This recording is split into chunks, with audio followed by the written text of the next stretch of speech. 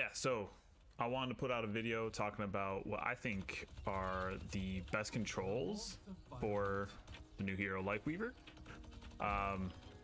You know, as someone who plays support often, I run into a lot of issues, in my opinion, with some bad control schemes, particularly Moira and Kiriko off of release. And maybe someday I'll do a video on those heroes, but today we're just going to be talking about how to optimize your damage, healing, and just overall smoothness in your gameplay when using Lifeweaver. What I want to show with Lifeweaver is, you know, I have the dash on shift, which is I think what it normally is, but the ability for, which is pulling, is on my mouse button. I think that's kind of a good go-to for many heroes, is to use the back mouse button. If you got any buttons on your mouse, you probably should be using them.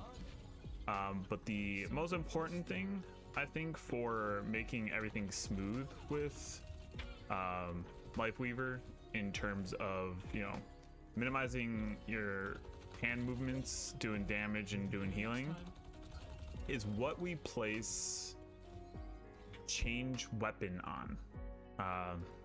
This was the immediate thing I noticed when Lifeweaver came out a couple days ago.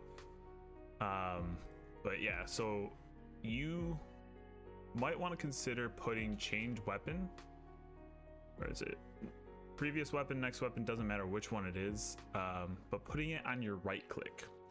I believe normally the flower is on right click, but putting swap weapon on your right click, and then I have flower, I believe, on, yeah, scroll up, because I already have my mouse button doing something, my back button. So I have scroll up as the flower, but you can essentially just be hitting left mouse button the whole time, and smooth transitions, if you're not reloading, smooth transitions in between healing and shooting. And then kind of how Bastion used to be with his turret mode is, if you do enough healing in between, right? And I haven't lifted my pointer finger this whole time, but if you do enough healing in between, you know, getting them up full health, let's go back to shooting. Just like Bastion used to be with his turret form, you get a reload when you swap. So the longer you have the other weapon on, there's I don't know what the time frame is, but you end up getting that reload when you swap over. So I'm at 60 right when I start shooting again.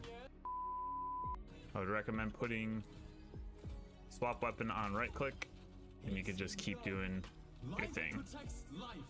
There we go. People might be asking, you know, Ice, what are your qualifications for telling me how to place my buttons? Well, really none, because everybody should figure out what's best for them. But I do have a master's degree in human factors psychology, and I've done a lot of work on usability. I currently have a full-time job in human factors, so this is kind of the stuff that I think about day in and day out, especially when I play games, which is why a lot of the controls for heroes I have swapped around. I'm always trying to optimize how to play a hero. Yeah. And I play support. Oh, yeah, there's that too.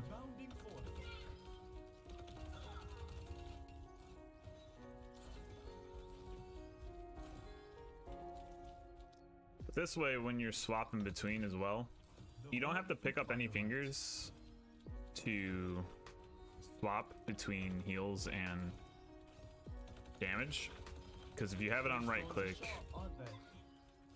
it's just a simple swap. You don't have to do any claw form with your right hand to scroll down or press 1 or 2 and take off movement. You just have it there. Smooth as butter, changes between heals and damage. minimizing downtime between your output. And that's why you should listen to me.